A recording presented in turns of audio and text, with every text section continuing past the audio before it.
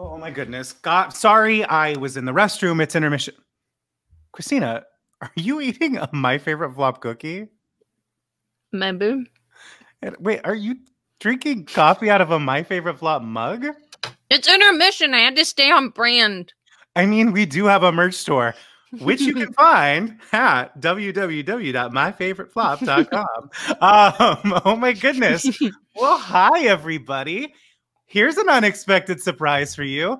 You didn't think you were getting an After the Bows during intermission, but we're here. We're here. That's right. We're bringing you some extra goodies. So we've already given away a mug. A mug. Which you can find. Which you can find on our website, www.myfavoriteflop.com, along with a bunch of other merch. We gave away cookies. Cookies, Missy's Quarantine Cookies, which you can buy from Missy's Quarantine Cookies. Some My Favorite Flop cookie deliciousness. But we're not done yet. No, we're not. We are giving you a special intermission edition of After the Bows, inspired by those, conversation with a Broadway star that you find in your playbill. And, as you're sitting there drinking your $30 cocktail, you're always like, I want to know what Brian Darcy James is up to today. Yes. So here we are. Now, this was inspired because episode 11, we did all about chess. And on International Women's Day, we shared this amazing clip.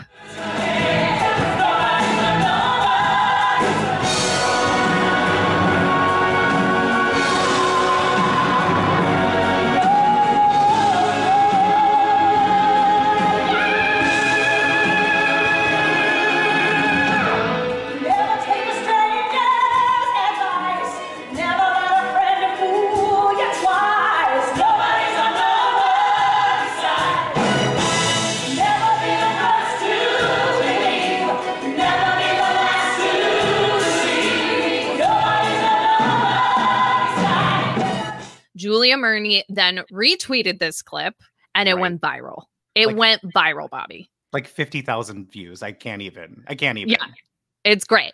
And so Julia got in touch with us and we have her here today. That's right. Your interview with the star is with Julia Murney, all about chess. This is everything you've ever wanted. So please welcome Miss Julia Murney. Julia Murney. Welcome, Julia! Welcome, Julia! Hey! It's such a glare. I can't figure it out. It's fine. It's fine. It's fine. You look great. It's great. It's great. It's live. It's live. It is alive, even. Thank you so much for being here. It means so much to us. Thank you for having me. Your show is so fun. Oh, thanks, man. This is exciting when people listen to it. Oh my goodness. Well, so we have you here for this special episode of After the Bows because on International Women's Day, I decided to post some clips of some of my favorite female performances. And literally the first one that came to mind was you singing that ridiculous high note in the chess concert at the Actors Fund. And I mean, I have been obsessed with that clip since my college days. And I don't even think I asked Kristina or our executive producer, Steven, if I could do it. I'm like, I'm just going to do it. And then we started posting other ones. But you shared it and it has like 50,000 views. Does it really? Yes. Yeah. I didn't know that. It was kind of viral. It kind of like you shared it, but then Seth got in and commented, and a bunch of other people came in and commented. I'm trying to remember. Was it the rehearsal footage or the footage? Yeah, okay. The rehearsal. It was so casual. Yeah, we were in rehearsal. We were supposed to have the lanyard on. Absolutely, it is literally one of the most epic things I think I've ever seen. Well, thank you. I want to say in full disclosure that high note, I lifted. I did not come up with it on my own. I, excuse me, I lifted that note from a girl, and now I'm not going to remember her name, which makes me a terrible person. But there is a singer who, and I actually didn't know who she was at all. I just heard it on some random recording, and when I was rehearsing the song at Seth's, I tried it. You can't try anything in front of Seth. unless you're prepared to then do it for the rest of your days. Because if he likes it, he was like, oh, you're doing that. And I was like, uh-oh, now I'm stuck. But when you posted that, I think it was from when it went viral, the woman who sang it somehow got in on the thing, on like the thread. Really? And said, like, she saw it and she said something about like, it looks like somebody heard my recording of, and I was like, it's you. Oh, I'm so glad. Thank you. Like I have always tried to give props Sure. to the person because I didn't want to be like, thank you. Yeah. If you're like pilfering stuff off the counter, I think it's only fair that you're like, I'm gonna take this. Sorry. Yeah. It's the highest form of compliment, right? Right. So I'm hoping that she's not mad because I very much responded and very much was like, you're awesome.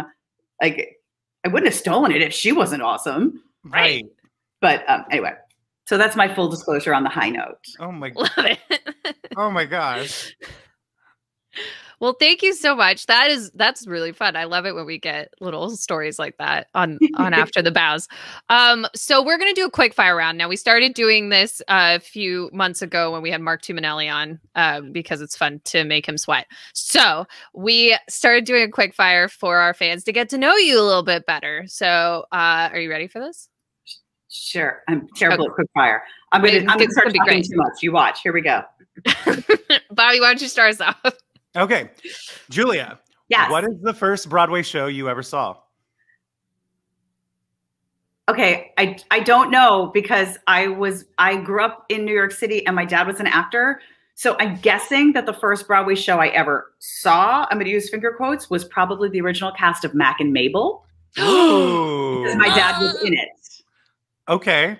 But I have incredibly slim memory of it. I don't remember what, like, I saw The Wiz with Stephanie Mills. That I remember as a little girl. I certainly saw the original cast of Annie because Annie. Hi. Annie. So it was one of those, but I don't have like the adult. We visited New York and I saw blank. I'm like, oh no, but you just like, oh, Mac and Mabel's one of my favorite flops. I love Mac and Mabel. That's so cool. He has a solo line on the album, on the original album. I think his character is actually what I listened to. I think his character has been cut and like smushed into other characters since then in rewrites. Funny. But he is on the original cast album with one solo line. It's very exciting. Oh my gosh, I'm gonna have to go back and listen now. He's in this. It's in the song "Big Time." He sings, "I'm gonna buy myself a Pierce Arrow and with all my friends in the street." That's my dad. Oh my gosh, we have to go listen. Oh my goodness. No, that's my favorite song of the show. I love that song. Oh no. Okay, I could go on for about another hour about Mac and Mabel. We're not going to do it. Okay. Quick fire round. Quick fire. I told you I was going to ruin quick fire. Go ahead. We're tangent people too. It's okay. All right. Favorite show you ever have been in? The Wild Party. Me too, girl. Me too.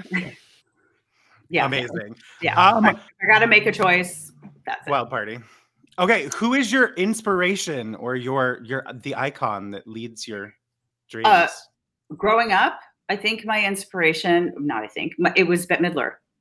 It was the album The Divine Miss M. Yes. I was obsessed with that album as a child because it was really theatrical and it led to being able to like run around and then there were these sad songs and I liked those too. And so it was her. And I would say now it's my friends. It's when I see people that I know shining like crazy diamonds, and you're like, I've had a slice of pizza with that person. Yeah. How is that? They are my inspiration. Awesome. All right. Favorite stage door story. Good Lord. There's lots. There's lots. I mean, you could give us two. I'll accept that. Yeah. There's the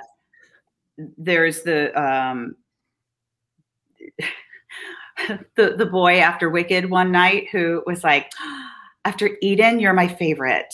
Oh, no. And I was like, oh, I don't know. Like, what do you say? Oh my God. Like, you know, like sometimes the kid, most of the time and also I think I said something to him like, me too. Like, she's baller. Where's the lie? But you're like, what do you? Because sometimes once I had some young gentleman.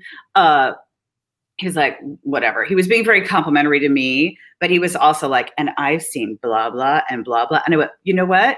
There's room for everybody here. We're not in competition, so please don't put us in competition. Oh man, those sorts of stories. But there's also like the girl who tattooed the words "Defy Gravity" in my handwriting on her calf with a big butterfly. She wrote to me and said she wanted to do this. I have terrible handwriting, so I practiced and practiced, and then wrote really slowly, like in a box.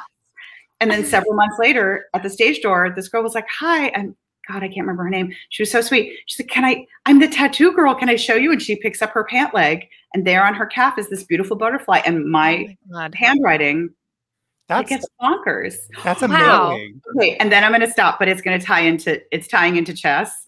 Okay. There was also, because as you know, chess was a one night, and chess was Jeff Groban, and the Grobanites anybody, but a lot of the Grobanites, that's his like fan base. You could pay. The reason you had that rehearsal footage is because there was an audience, and not a full audience, but you could pay extra to come and watch the dress rehearsal. And, wow. And a woman came up to me after this at the stage door, and she was like, "You were hugging my Josh." And I was like, "Will she cut me? What's happening?" And I was like, "Yeah, I mean, that's part of the play, you know." And then she proceeded to turn around and show me on the high end of one of her buttock cheeks the tattoo of Josh's face. Oh no. Oh no. Oh no. What do you I didn't know this was a thing. Thank you so much for coming. You hugged my Josh, like you hugged him. Yeah, she wasn't pleased about it. Oh my goodness. Oh my goodness. Yeah. Oh my goodness. Yeah. Well, to piggyback on that, Julia, what is your favorite flop that you can tell us today? Lennon. Oh. Really? Oh, cool. I don't know much about that one. That's okay. I was in it. So I spent, myself and obviously the creators and the cast, we spent far more time on that show than anyone actually got to see it. Right. Which is kind of what a flop is. I mean, that would certainly be the flop because it was the one I was involved in. Mm. And I don't know. I think it then all becomes a very nebulous definition of what flop is too. Right. If a flop is something that didn't make its money back, I've seen lots of those shows. Right. Yeah. People would be surprised that they run a certain amount of time and they still don't make their money back. Yeah. Into the woods. Like, there you go. But I mean, like I saw, if this is considered a flop, I'm not sure, but I saw Sideshow 3 times. Flop is considered a double flop. Both times it was on Broadway. I saw it the second time, but the first time I for some reason, I was very fortunate and like tickets kept being offered to me. Love it. And it was, and I saw like, I think maybe the final dress the night before it opened and the night before it closed. I happened to see very heightened shows. And I kept going back. I don't always go to shows multiple times, but that one, because the tickets were free. I was so Was it fascinated the most recent revival? No, I saw the most. Right? No, the original, the OG. Oh, the OG. You're talking about the OG. Okay. Yes. Our friend was in the most recent revival as one of the. Yeah, friends. I have friends in that one, and I saw that one. Yeah. Yeah. But it was more. I was fascinated because I really dug the score. Right. And I was kind of like, what happened? Like, I like to see a shit where, like, why did it not catch? Right. It's fascinating. I mean, the magic of Emily and Alice, like, 100%. Yeah. I mean, 100%. Like freakish. What? Yeah. Oh my gosh. Oh my God. I just got chills. Oh my goodness. Well, we're not here to talk about Sideshow or Lennon. We could, but we want to talk about chess, right? And I know that you did chess one night, so we're going to keep this quick because we would love to chat with you in the future. Maybe again one day, a little bit longer, hopefully. We'll see. I'm here. Yeah. So Kristina, start us off. Okay, so how did you become involved with the Actors Fund concert? So I had done at that point Tim Pinkney and Peter Flynn and Seth Rudetsky, who were Tim did the book revision or the book adaptations, I guess you will. For all, there was a spate of time where the Actors Fund did a bunch of these one night, big old concert extravaganzas. Peter Flynn directed maybe all of them. I'm not sure if I'm lying. And Seth, who directed them. Right. Are you okay? I am great. Okay. And they, I had done at that point, we had done one of Funny Girl. Right. And where there was a different Fanny Bryce in every scene. And it was all fun. Of ladies. And, you want a bootleg? Go check that one out. Wait, so what numbers did you do? Everybody only did one. Right. I sang a song called People. I don't know if you're familiar. But I mean, it was, I'm not going to remember all the women. Women who would never play the role and women who might, but like Sutton Foster, Whoopi Goldberg, Kristen Chenoweth, Idina Menzel, Carolee Carmelo, Lillias White tearing the roof, singing "Don't Rain on My Parade." I need to find that. It's good. Honey, it's you have good. not deep dived on the. You're clearly not a gay man because. No, that's why we have Bonnie. Here to tell you, Carolee singing "Music That Makes Me Dance." Sutton did "I'm the Greatest Star." Kristen did "His Love Makes Me Beautiful." Anna Gasteyer's in it. Jane Krakowski's in it. LaShawne's is in it. Anyway, it was and Peter Gallagher, Dreamboat 101, was Nikki Arnstein all the way through, like with all these different women on his arm. And of course he is. Anyway, go to YouTube and find that. Will do. Homework. Anyway. So we had done that one, and Dreamgirls was the first one that they did. So they did Dreamgirls, and then they did Funny Girl, and then they were doing chess. And they asked me to play Svetlana. And I had already done a different concert version of chess with Brian Darcy James and Lauren Kennedy and Rob Evan, I think, in Nyack. So that was like 2 whole nights.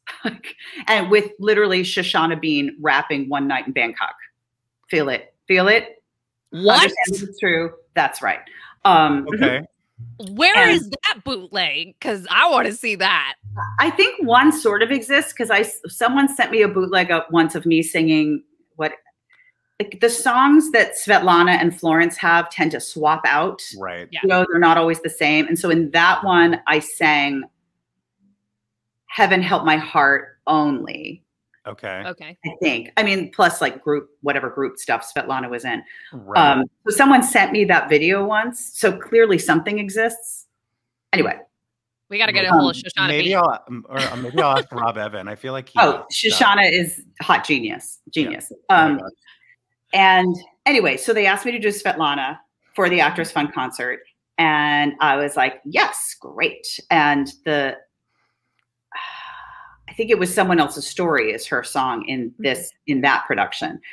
And about 3 weeks, if that, I don't even think it was 3 weeks before the concert, this pop star called Lara Fabian was supposed to be playing Florence, and she had to drop out.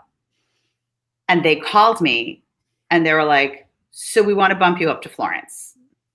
Now, I think the normal reaction is supposed to be like, oh my God, really? My reaction was, but I already practiced the other song and now I don't know it. Like, my reaction sucked. But then I got over it. And that's how Florence became. And then Sutton came in to play Svetlana. Right.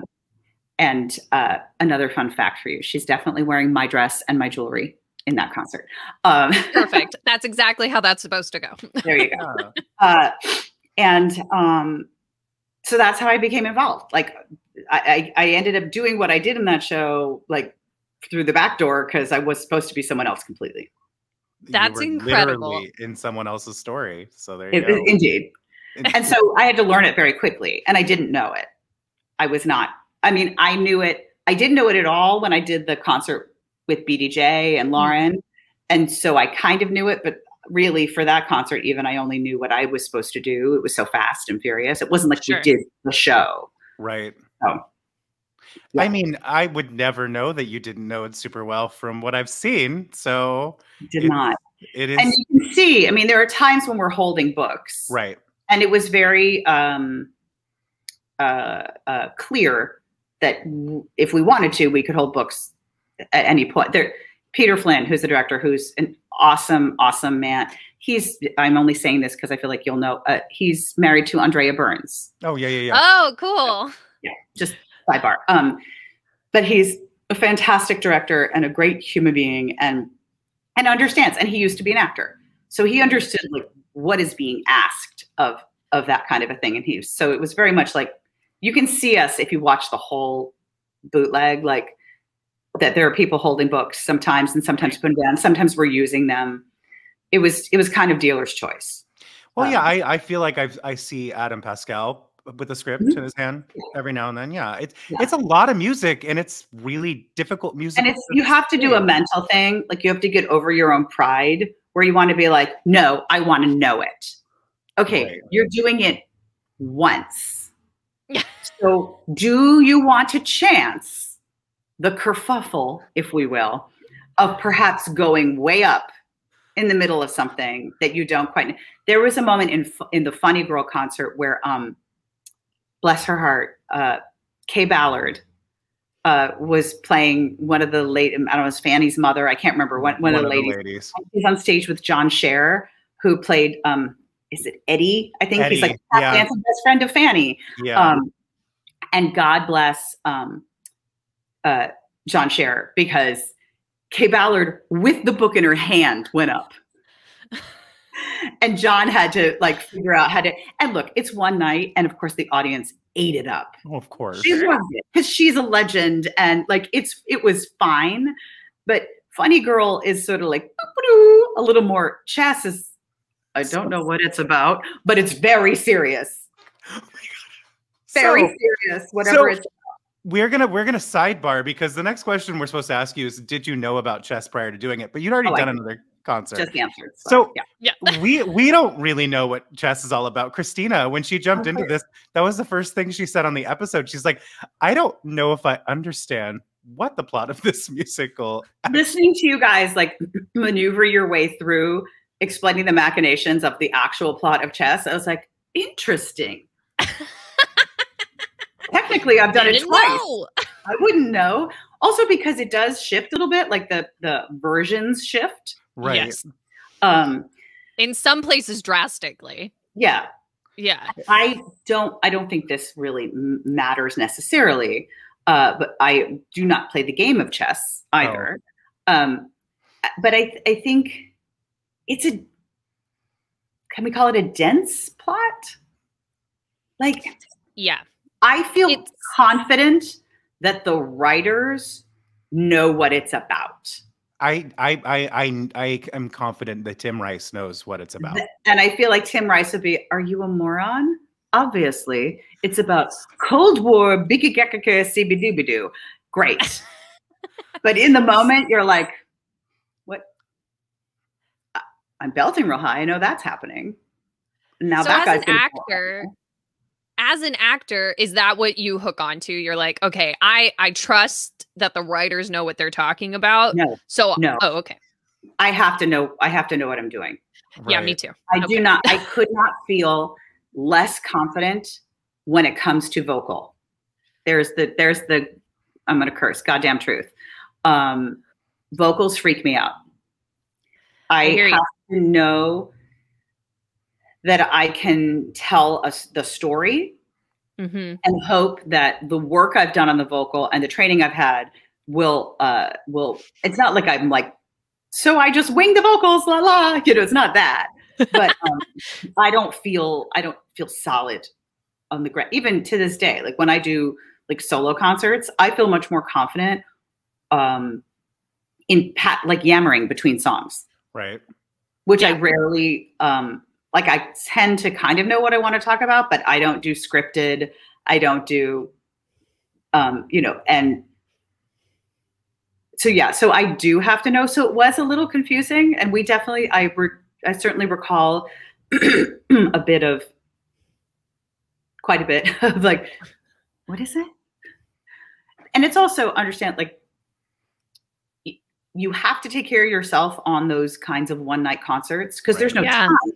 We're not doing table work for a week. Yeah, I wish. That's just not what's happening. And the day of, which is really the only time, I mean, we probably ran it once in like a studio, in a rehearsal studio, but excuse me, got something caught right there.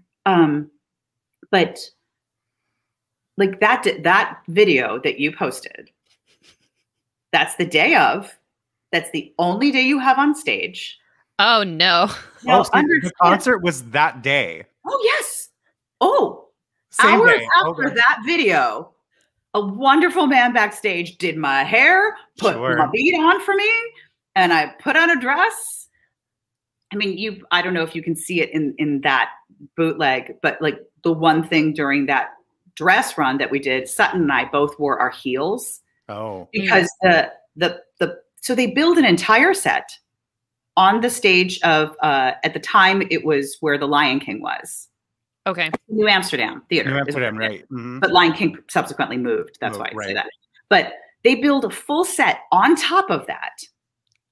The orchestra is on stage. That middle platform where a lot of the action takes place was super raked. It was angled. And so Sutton and I, if you look at, what's our duet? What's it called? I know him so well. Yeah, there you go. Good. I know him so well. We're standing like linebackers. We've got our legs so spread out because we're so afraid we're just going to topple over. No. In our high heels. But to that end, it's not like this is Julia's rehearsal to make sure she can get through her show. No. In one move, they are putting together the orchestra, who has had a rehearsal. Like we did a sitz probe. We had sung through it with the orchestra elsewhere. But still, you're dealing with different sound now because you're on stage. You're dealing with what you do, what your scene partners do, exiting and entering in crazy heels from a flat stage onto a rake stage. Then there's the dancers. They're lifting each other on a thing that's like this. They're the superheroes. Then there's for that show, there's a whole choir in the back. They have to figure out the sound for the choir while they are simultaneously lighting. It is on someone else's grid. Jesus, these one nighters. And the amount of footwork that goes in to it, it's amazing the amount of people it takes to make this happen. And I think part of that's why like the Actors Fund kind of stopped doing them because they take so much. I feel so grateful that I was in like 3 of the 5 that they did. And it was because I was in Funny Girl, Chess, and Hair. And Hair, that album is one of my favorites. And that album is great. Live, it's a story for another time, but we'll just say I had a crazy vocal issue and I had almost no voice. And I walked on stage, and the minute I started singing, I could see Seth out of the corner of my eye because he's conducting from the stage. I saw him go. Oh, no. He knew. I sounded like I had a trick Adam Pascal voice that no one knew about. Oh. Fun fact, I do not. You do not have that voice. No. So I was real grateful we actually made an album of that one instead of a live album because I couldn't have gotten away with the live album. Right. Anyway. Wow. Yeah. So those one nights are crazy. And so when they come off as well as they do, it is by virtue of how hard so many people have worked. Right. And that's very satisfying in its way. Yeah. You know, Funny Girl was different because once you did whatever your number was, you were done until the finale. We all came out. Chess. It's not Florence where you're on stage the whole time. Just like kept happening. And so you're just sitting there and you're like, I had a cheat sheet as well as my binder of music. Mm-hmm. I had a cheat sheet, which I make for any show that I do when like you're first running it, of like, where do I exit and where do I go? And then where do I end? Right. That usually takes like 3 shows to really get cooking. You have no 3 shows. You have just one night only. Yeah. That's You got it. bupkis.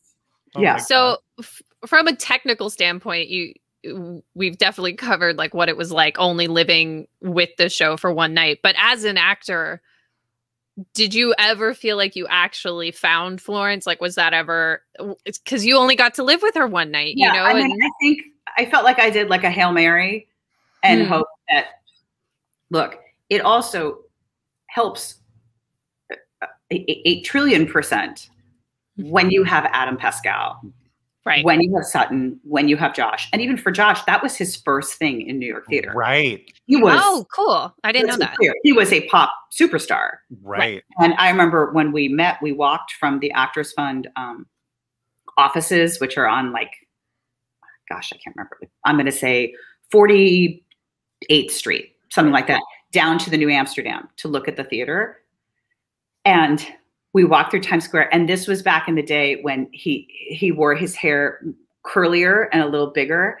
And it was something that caught your eye first. Right. And then people started freaking out because we're walking through the thing with a pop star. Like what? With a pop star. You're literally walking through with a pop star. But he was also awesome. Like he came, if I'm remembering right, he came right off the plane straight to Sitzprobe with the orchestra. Wow. And he certainly could have, given the breadth of what his experience had been, walked in and been like, this is what I do. I got this. And he came in so sweet and gracious and like understanding this was our playground. And he was like, can I come play? That's so great. And we were like, yeah, Josh Groban, why don't you come play? And it was, he was just great. But it helps in terms of like, I'm hoping I understand what the actual track of this show is, because it is complicated. It certainly helps when your scene partners are this caliber of human and actor. They're on their game. Yeah. And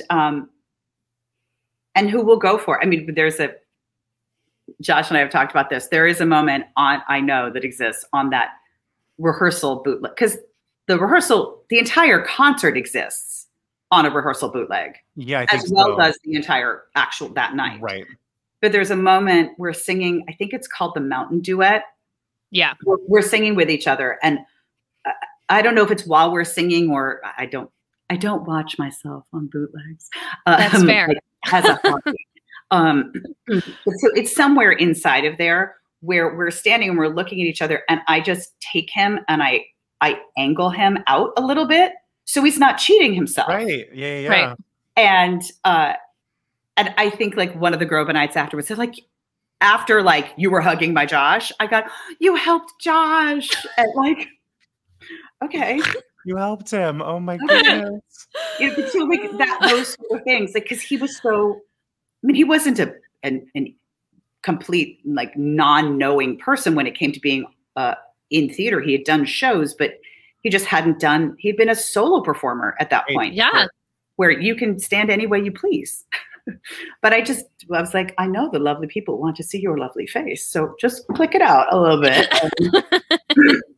Shove with love. Yes. Shove with love. Exactly. Yes. It's a technical miracle that those concerts come off at all without anyone getting hurt. Let alone that the audience is so they're ready.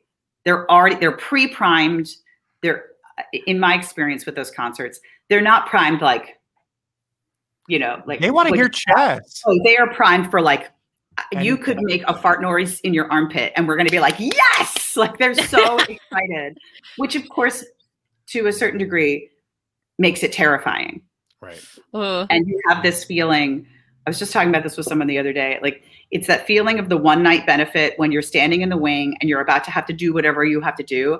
And you're like, why did I say yes? Why on earth did I say yes to doing this? Also, I feel so grateful that they asked me. That's so nice that they asked me, but why did I say yes? And I feel like that's kind of what it feels like coming out of the pandemic right now. Right. Yeah. It's like the combo platter of like, oh my God, I can take my mask off and I can, but wait, bad things. Bad things could happen, and bad things have happened. And why does this? But I don't have to wear. Okay, like yeah. I feel you on that. I feel you on that. Yeah, it's creepy. Well, oh man, this has been amazing. This has been amazing, and we told you we'd keep it short, so you brought up COVID, so we can segue to our last question. How have you been keeping busy, artistic, fulfilling your creative side in the last 18 months, or maybe? I'm laughing because I haven't. Good. Kind of. I mean, that's a good answer. The other day, she had on a ring that like in script says hustle. And she was like, I guess I felt like I had to just, own that that's what I do. I was like, do they make one that says dormant? Because the same, I have not, for the majority of the time, especially last year, I did not have a song in my heart. I did not feel like, and this is not this is no shade on anyone, on any number of my friends who put things up on Instagram of them singing or dancing, whatever. Right. I lived for those things. I thought they were beautiful and wonderful, but I also felt like I did. And part and parcel sort of with what I was speaking about before is that you can't do like patter. The thing I feel comfortable with, the storytelling part, is tricky to do in an Instagram video. People want to hear a song, and I didn't want to.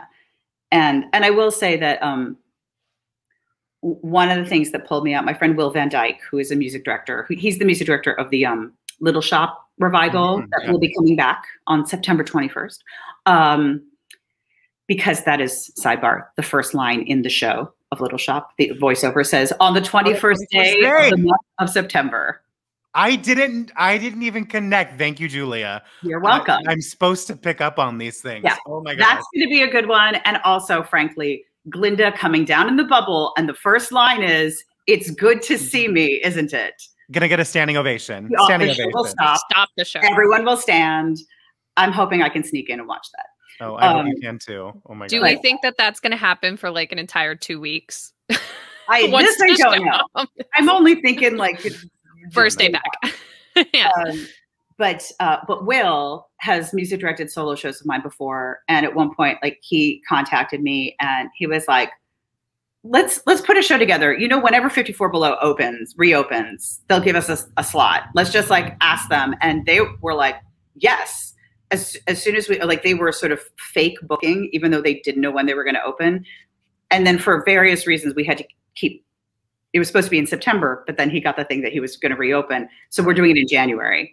But that, like that we sort of started talking about, but then I went and did a concert somewhere else that he came and played, and we're doing a concert together in July. 54 Below is doing this thing with the AMC movie theater that's on 42nd Street. Ooh. Yeah. Where you go to the movies, they're screening 5 different movie musicals. And then afterwards, I don't know if this was already in existence or this is new, on the roof of the AMC on 42nd Street, there's an outdoor rooftop lounge. Oh. And there will be a solo concert. What? By all different kinds of people. And it's expensive. But I'm sure. But I think you can buy a ticket to just the movie or just the concert or some sort of package deal. Right. And initially when they called, the movies are In the Heights, Little Shop, Chicago, West Side, and Wizard of Oz. New West Side? Like, what? New West Side? OG Okay. West Side. OG. Okay. And so the initial offer was, maybe you can do one of the ones after Wizard of Oz and you can sing Defying Gravity. And I'm like, I don't sing that in New York City. No. I mean, it's possible I could break the rule because she asked for that and she's great and whatever. We'll see. I haven't decided. But so we're doing that. And so it's fun. It's kind of okay, this feels fun again. but it's, yeah, I did a lot of sitting on my couch and staring at my dog and waiting to see if she would use her words, because one of these days it's going to happen. And, yeah. And I was not wildly prolific in any manner. But I know someone who wrote 2 novels, count them 2. I mean, like, I think it's really admirable to say that, you know, there's been such a big push from a lot of people in our industry to just put stuff, like you said, on Instagram and things like that. And for the people who've had the ambition and the desire and the drive to do that, I think it's awesome. But I think it's totally great. And maybe because I've been through some traumatizing stuff recently, to take a break, you know, the world shut down. And look, there was definitely a part of me that was like, am I taking myself off of the list, off of the, no, like, because I'm not, and I wasn't, like, in full disclosure, if I let myself go into that place, there were all of these like weird virtual concerts and fundraisers and stuff. And I was asked to do some of them, but I wasn't asked to do all of them. And it was this realization of like, oh, right, I'm not on those lists as much anymore. I'm a woman of a certain age. And you cannot tell. But it's a thing. It is a thing, frankly. Like, it's all the youngins who all like riff till their ears bleed, and which is a whole other conversation we could have another time. Oh, girl, you and I could probably go on for days about that. And I'm like, you leave it to the pros, of which I am not one of them. Let me be clear, but like, leave it to the, yeah. Anyway, but just feeling like they are doing the hustle. Right. You know, that is part of it now. Like, social media and all that junk is part of it to a degree. And I was just like, I can't, if it means that this time out and me not being like passionate and wanting to do things has erased me from a certain list, then that's what the gods wanted. I can't, because I couldn't have done it and faked it. No. Right? It wouldn't have worked. And again, I want to be super cool. Like, it's no shade to those who did. No. There's part of me that was like, oh, how are they doing that? How are they feeling so good? But I was on the same page with you. Yeah, I think music was an escape for them, and it does make them feel safe. Right. And all of that kind of stuff. And their music made me feel safe, but me making music didn't feel safe. No, absolutely. I understand that. And I think Kristina does as well. Yeah. Like, there are some days that I'm like, I'm going to stay on the couch today. That's what's going to happen. That's what's happening today. Yeah. And that is just as healthy. That is just as healthy, and that is just as okay. I mean, I knew that's what I had to do to take care of myself. And so. And that is the most important part of all of this. We all went through a massive trauma collectively, and how you deal with that is how you need to deal with that. I mean, obviously, I sat on my couch. I watched a lot of bootlegs of myself. And I was just like, wow, look what she did. Look at that young girl. Good for her. What else do you have of yourself? I have a giant Tupperware bin of DVDs that people have handed me, like at random stage doors over the year. Really? Over the years. Yeah.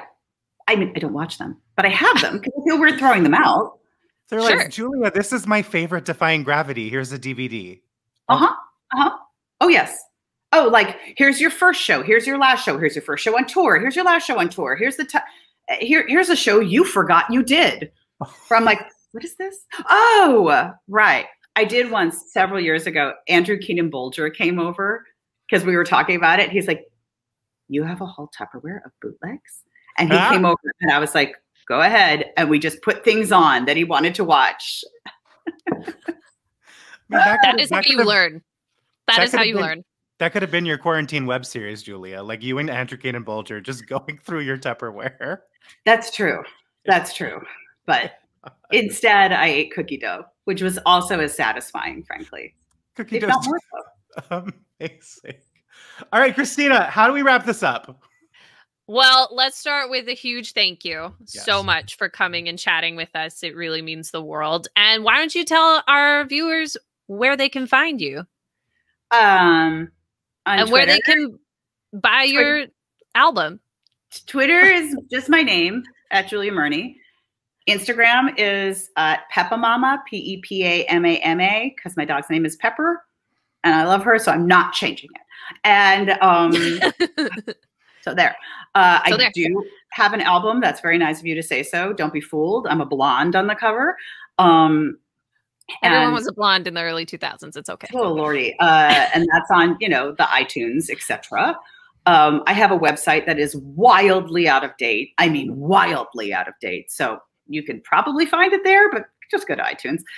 And, and I'm doing, if you're in New York, I'm doing that concert with Will after the, I'm looking up the date, after the, I'm actually not doing it after a Wizard of Oz screening. I'm doing it after a Little Shop, West Side Story screening, just because that's just happened to be how it, on Friday, July 30th. Oh, wow. After the West Side Story screening. And I'm going to sing all songs, with the exception of one, all songs from, I'm going to try and sing songs from all of the 5 movies. Okay. And then an additional song by that composer. Oh, amazing. Hopefully also from a movie. That's the goal. But I already know love that my opener is not from any movie at all. So, okay. I'm clearly going to. Can you spoil which Little Shop song you'll be singing for everyone? Which one do you want? I mean, obviously. I want Suddenly Seymour, but I don't. No, somewhere that's green. Right? Obviously. Okay.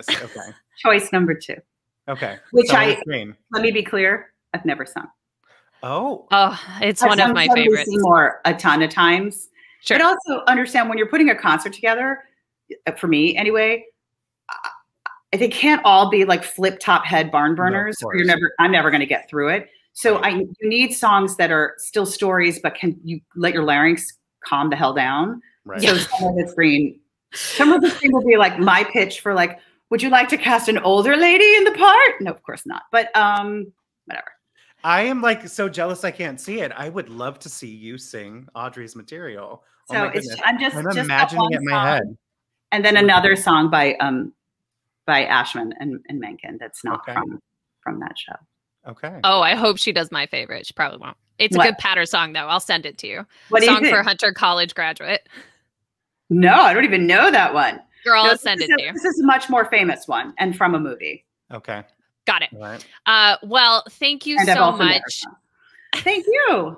Thank you so much. And we will post the link to that concert. We'll put it in the comments so that way people can see it. But thank you so much. And we really appreciate you. Thank you. Have a beautiful day. That was so great. That was amazing. And Kristina, I just want to say, I am extremely proud of you. Like, for all of you viewers out there, Julia Murney, if you haven't guessed, is literally one of Kristina's idols. And she was very nervous about this interaction. And I think you handled it very well. I think you did. Thank you. I hope it didn't freak her out. I don't think so. I think she enjoyed chatting with us. Well, ladies and gentlemen, there you go. Like, here is our very special intermission treat with you. We've had some amazing partnerships on this break. With Missy's Quarantine Cookies. Missy's Quarantine Cookies, which are so delicious. They really are. It's kind of absurd. But no intermission would be complete without an interview with the star. I mean, no. And so we really wanted to pull out the stops for you. And I think Julia Murney was we're very lucky that this happened today. Very lucky. Of course, on August 3rd, oh my gosh, this intermission is going by so fast. It's going so fast. You better make sure your butts are in the seats. You've used the bathroom. You've gotten your cocktail, because we are going to be back for Act 2. And our Act 2 opener is epic. It is epic. I'm actually really, really excited about it. So you'll have to make sure to pay attention to the week leading up to it, because we're still, of course, going to be giving you some clues, because that's what we do. Absolutely. That is what we do. And you better put your seatbelt on, because Act 2, we are throwing out the script and breaking all the rules. If you thought you knew what my favorite flop was, you didn't. And if you thought you Nope. knew what After the Bows was, that's changing too. So It is. like We're we are super excited about it. super excited. So make sure to go get your merch on our website, www.myfavoriteflop.com. That's right. That's where you can find our merch, and make sure to follow us on all the socials. And we can't wait to see you with your butts back in the seats for our Act 2 opener. All right, kids. Bye. Bye.